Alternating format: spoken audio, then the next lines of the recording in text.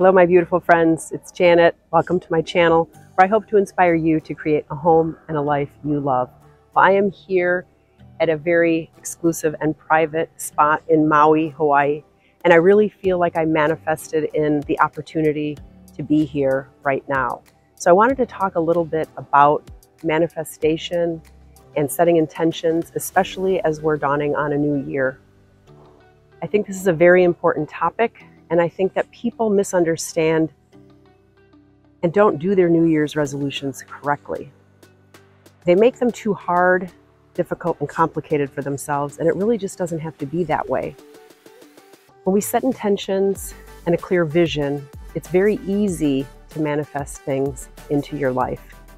I feel like there's a very much of a masculine energy in terms of success and motivation and drive and doing and grinding and working and this whole hustle mentality that's been going on. And frankly, it's just exhausting. And when you're doing things that you love and you're setting an intention in more of a feminine way, things flow to you and it's much easier. So when we really surrender in our bodies, and we're able to do that in a peaceful environment like where I am here, when you're away from the hustle and the grind, it comes to you much more easily. But we still need to have that clear vision and intention and knowingness of what we want or how can it come to us. And so for this new year, I'm asking you to set a clear intention of what you want for 2023. It's been a rough few years for a lot of people, me included. And I'm finally doing something that I love and that I've been like yearning to do for so long, but I just really didn't know how. And until I got to that place of complete knowingness and surrender, things didn't start working for me on that path. And now that it has, I feel so good and things are flowing so much more smoothly. It's just incredible. And I wish I could have figured this out for myself sooner. So I'm sharing this with you so that hopefully you, going into the new year, can do this for yourself and you'll realize how easily things will come. So I really want you to take a minute in solitude today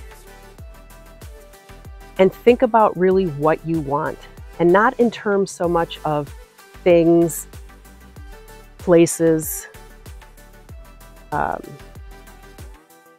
money, success, those things. But what I want you to think about is, how do you want to feel in 2023? What do you want your life to look like? Why are you here on this planet? What gifts do you have to give to the world? Because I feel like we all have gifts and talents, and part of our responsibility here in this lifetime is to share those gifts with others. We have those gifts so we can use them to be of service to other people. And so most of our gifts and talents are things that come naturally to us, or things that we like or love doing. They're things that fill us up with energy. We could do them till the crack of dawn and we wouldn't even be tired. It's the things we do when we get into the flow. And if you don't know what those things are for you, then my advice for you in 2023 is to start experimenting and doing different things. That could be joining a class or a club or a group, getting out, meeting people, talking about things, seeing what lights your fire, traveling if you can, to try to find out what really that is that ignites your soul. And if you already do know what that is, spend time doing that. And also spend time in meditation to contemplate these things, what it is that you do love, what your talents and gifts are, and then also how you can use those more in your life to be of service to others and incorporate those into your life. And that can even happen at your 9-to-5 job, because maybe the job that you're doing is a gift and a talent that you have that you're using to share with not just that company, but with their customer, their consumer, with a broader audience. And so the work you're doing there does make a difference and does make a change on this planet. So please set some clear intentions of what you want it to be like. For example, I want this upcoming year of 2023 to be filled with gratitude, grace, love, and light for me. I want to touch those around me with love and light and positive healing energy. I want to share my gifts with the world, and I want to do that in a fun, energetic, positive, healing, and helpful way. When I am doing that and being in service to others, ultimately I feel good and I feel better.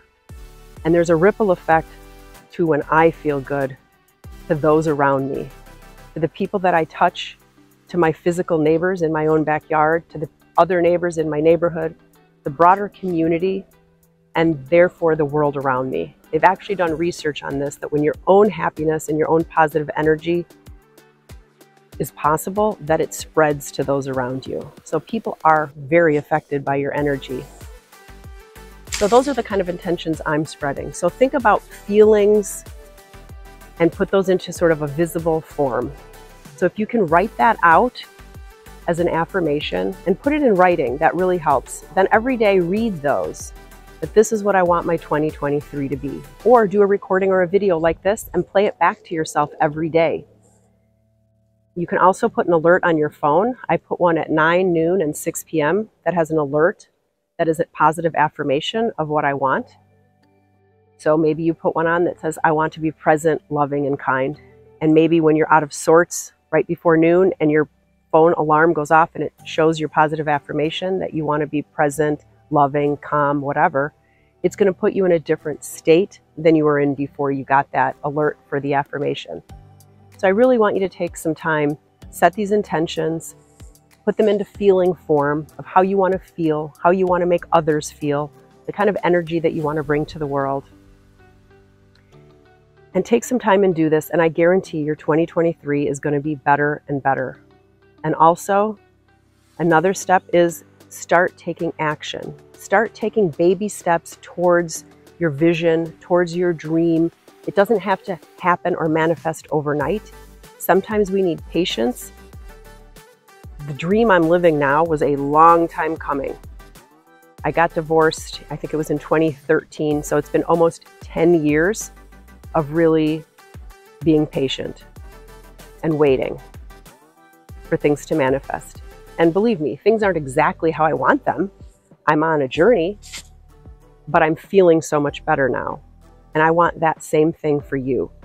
So please set your intentions, take some little baby steps, start doing some little research and initiative into what it is that you might like or want to be doing. Because we only have one chance at life in this lifetime here on earth. So make it matter, make it enjoyable, make it fun. Bless those around you. And I bless you and wish you a very happy new year. Namaste. Ciao for now.